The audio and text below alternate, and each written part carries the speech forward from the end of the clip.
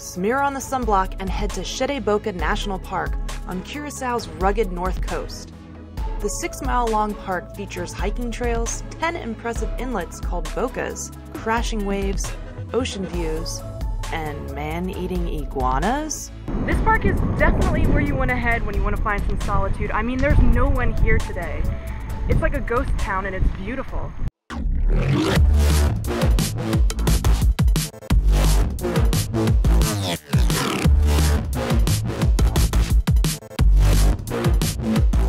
Your vacation time is important.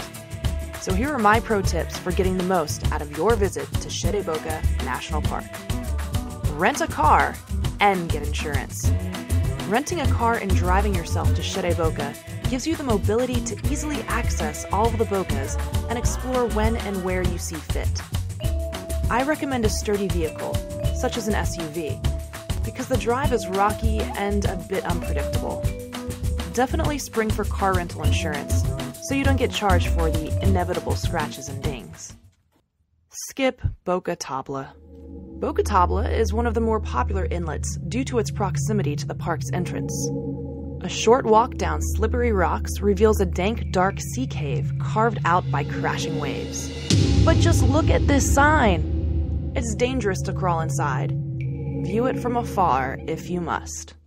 Make Boka Pistol a priority. Boka Pistol is an impressive blowhole spewing water more than 20 feet in the air. Locals and visitors alike head to its limestone cliffs to look for green sea turtles. Be sure to head here first if you're short on time. Wear hiking or athletic shoes. I really wish someone would have told me this beforehand. Wait for it. Ouch! Gets me every time. You'll be walking around jagged limestone bluffs all day, so do yourself a favor and wear closed-toed shoes, even if it doesn't go with your outfit. I got a little wet. Bring water and go early. Don't get me wrong, it's a little hot. I mean, the average temperatures in Curacao are about 86 degrees Fahrenheit with a really high humidity. So you gotta be prepared to sweat. Straight up, the humidity is a bitch. My advice is to arrive at the park in the morning to avoid the heat. At the end of the day, it doesn't matter how you explore Shete Boka. Just go. This is the jagged, untouched beauty of Curacao in its rawest and purest form.